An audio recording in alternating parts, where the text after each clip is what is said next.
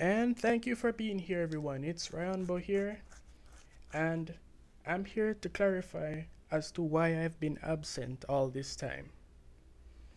First of all, I have a set of excuses.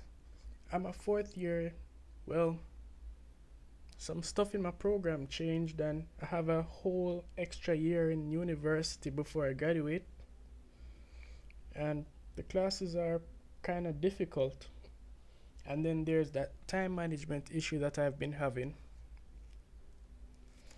Another set of excuses would involve my other hobbies because I also draw in my spare time. That's both traditionally and painting digitally. As for this YouTube channel, it started as an attempt at being a more social person because I'm severely introverted, but I'm also being trained to be a teacher in middle and high school, as you may call it, but where I'm from we just call it high school, from grades 7 to 11.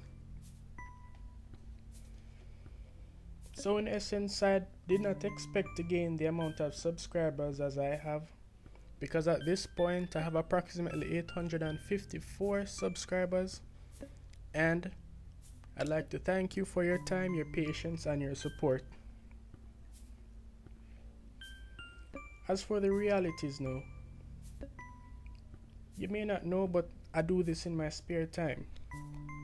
I know that I rarely communicate, and it seems I only become active whenever a new chapter of the Reverse Falls game comes out. It's been a nightmare trying to come up with quality content as well as an upload schedule. I'm going to try my best to change that. As for the recording sessions, they have also been a nightmare, as my recording equipment is mediocre, basic at best. My computer, for instance, though with a 64-bit OS and 12 gigs of RAM, it has an A6 processor with 1.4 gigahertz processing power. That's why many of my gameplays have not been so smooth. And then there's the money. I don't ask for much, and I didn't intend to. I'm a full-time student, and apart from summer work, I don't have a steady job at the moment. I thought about starting a Patreon, but I wanted to offer more than what I'm currently offering in order to do so. If I should start up a Patreon, the proceedings would go towards paying for better recording equipment and a better video editing software, because I started out with Cyberlink Power Director 10. It was the trial edition. First it was the edition that came with the computer I had before this, but then I got the trial edition for Power Director 15, and then that expired. So then I switched to Shotcut, and it's okay, but I'd like to do better.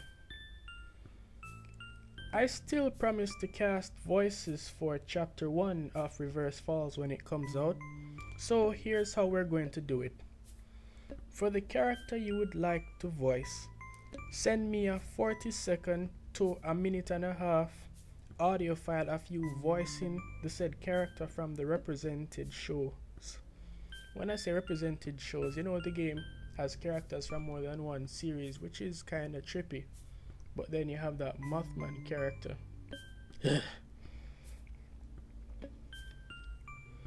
So when you have that audio file of that said character, you can send the audio file to me with your YouTube name and preferably a URL to the email provided in the description below.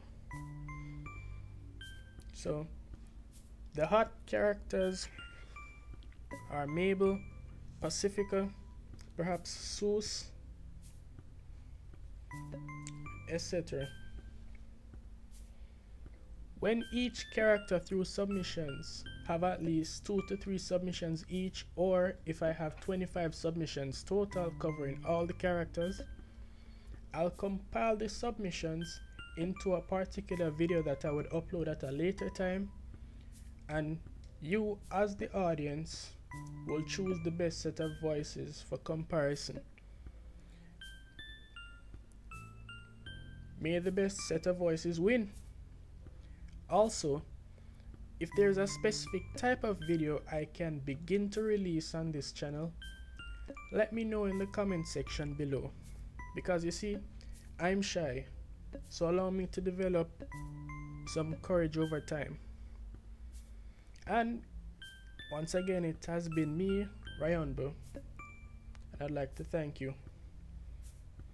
If you would like to communicate with me outside of YouTube, the social media sites that I'm normally on frequently to not so frequently would also be provided in the description below. And I bet you're wondering what's been happening at this point. Which game is that? Well, the game that you're currently seeing as I'm doing this voiceover is called Hitogotchi. You'd have seen it at the very beginning, but I decided not to mention it until now. You see, I'm 23, and when I was in, I call it primary school, I too used to have one of those. We used to call them Tamagotchis. They were digital pets. We'd buy one. It would feel like a pet to us. We'd take care of it, we'd feed it, we'd wake it, we'd play with it. But for me, mine would always die. Maybe it's because at the time I was also into Yu-Gi-Oh cards, but then there's that. But I'm not into them anymore. But anyway, I thought the concept for this game was particularly interesting because you are the monster. You get a caretaker. You're communicating with the caretaker, and your choices depend on how well the relationship grows over, I believe it's a period of 1 week. And as the monster, you either end up eating your host, or she ends up liking you even though you're a monster. And I thought that was really cute. And I have not gone through all of the routes, but for the game I made sure I went through the worst possible route I could and the best possible route I could, based on how the questions or the situations were phrased to me. But at this point I'm just yammering along, so if you're interested in seeing the rest of the video, I'll stop at this point, and I'd like to thank you for listening, and I'll see you again real soon.